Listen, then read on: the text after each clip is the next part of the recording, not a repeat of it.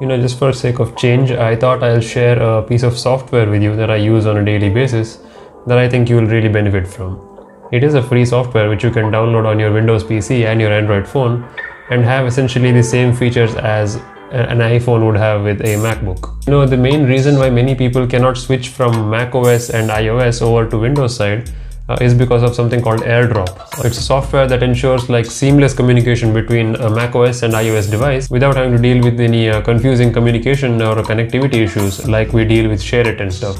So of course, when Apple makes something, there will be counterparts for it. So somebody made an AirDrop for Android and named it as AirDroid.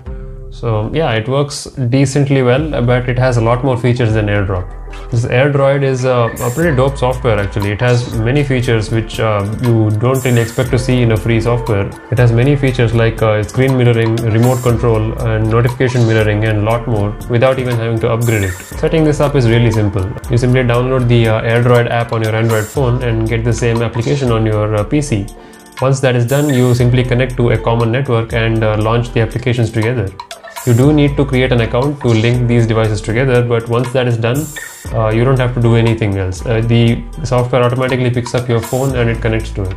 It also works on hotspot mode, like if you don't have a common Wi-Fi router which your phone and laptop both can connect to, you can still turn on the Wi-Fi hotspot on your phone and have your laptop connect to it. You can still use AirDroid pretty similarly, but you can't use it to its full potential. It works on a cloud basis. You will have to upload and download files from the cloud while sharing between the two devices on hotspot mode, and you will have to upgrade if you want to share more than a certain amount of data per week. But data sharing is not the only plus point of this. There's another feature which I think is not really found on any other software as seamlessly as here, and that is clipboard copying. Suppose you're typing something on your phone and you copied it to your phone's clipboard.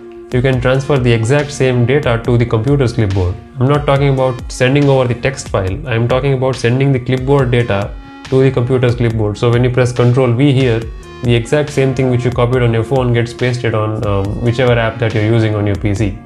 That's so dope. I use it all the time when I'm copying over my articles or some pointers which I made for my videos and stuff. It's really useful. And of course it works the other way around as well. You can transfer stuff from your PC's clipboard all the way to your phone. If you're copying over URLs and things, it's really useful. By far the most useful feature about AirDroid, and the main reason why I have got it in the first place, is remote control. You can remotely control your phone screen once you have connected it to AirDroid over the same network that you have connected it. You simply click on remote control and you are met with this screen. It requires root access to have a remote control feature on it, but even if your phone is not rooted, you can still go into the non-root settings, which uses USB debugging on your phone to get temporary access to it. You will have to do this every single time you connect to it, meaning that if you close AirDroid, when you open it, you will have to connect your phone with USB once again. But it only takes a few seconds, so that shouldn't be much of a deal, because once the non-root functionality has been connected, it bypasses the root access with the Android debug bridge through your USB cable, and it will have access to everything just like a rooted phone would. Bear in mind that you need to have USB debugging enabled for this. You can just go into developer settings and have USB debugging enabled. Just click OK on the error message, because error messages, they're for It's really great. It mimics whatever is on your screen, and you can even control it with your mouse. I use it all the time as a secondary monitor when I'm recording my videos. I use the rear cameras on my phone, so I can't really see what's going on the screen. I use this as my secondary screen to make sure that the focus is on point and to control the exposure, pause the video and stuff like that. If you don't like remote control, then that's fine. You can still go into view only mode, meaning that your phone screen will be mirrored as it is onto your PC. So if you want to show something to someone else, or maybe you want to view something on a bigger screen for a while, then you can do that. There's also this weird feature where you can use your computer's keyboard to type on your phone, but I don't even know why it's there, because notification mirroring is enabled and all your phone's notifications will be mirrored here, meaning that any SMS or WhatsApp message that you get, you will be able to reply to it directly from here. So I'm not sure why would you use your computer's keyboard on your phone unless you are purposefully typing something on your phone using your computer's keyboard like an idiot. And there is this remote camera feature which seems to work sometimes, but now it requires upgrade. You can use your phone as a remote camera with this application as well, but it seems like it requires an upgrade now. I do recall this being free a couple of months ago, but when I checked it yesterday, it said it requires an upgrade. The thing is, it's kind of creepy. The camera interface doesn't come up on the phone, but the camera will be on and it will be broadcasting signals to your PC, meaning that you can still see what the camera is seeing, but the phone screen won't be showing anything. So it's kind of more of a hidden camera, spy camera situation than a remote camera. And giving a creepy feature like that for free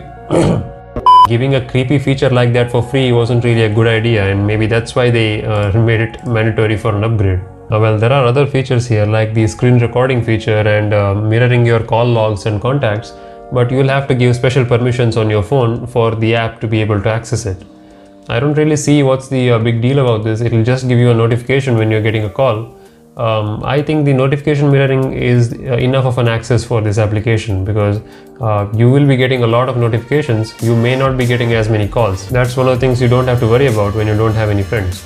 But overall, this app is really useful. I use it all the time to transfer files. Even if it's a tiny file, instead of looking for a USB cable, you can directly send it over with AirDroid. It works instantly, or at least most of the time. Sometimes the transfer fails in your first attempt, but you just click on the resend button and it will work. It's not the most elegant solution, and by no means is it as good as AirDrop, but at least we have some free alternative to it instead of just switching over to macOS. And yes, you can connect multiple devices to it and switch between them, so it's pretty straightforward. You'll get used to it. And that's about it. Just a quick useful piece of information that I wanted to share with you guys. I hope you found it useful. You can check out this application from their website. I'll leave a link in the description if you want to. Check out my blog and my other channel for more techie content like this. I am pushing out a lot more content than before now that I have 2 channels, but I am enjoying it, and I hope you come along with me for the ride. Take it easy, and I will see you soon.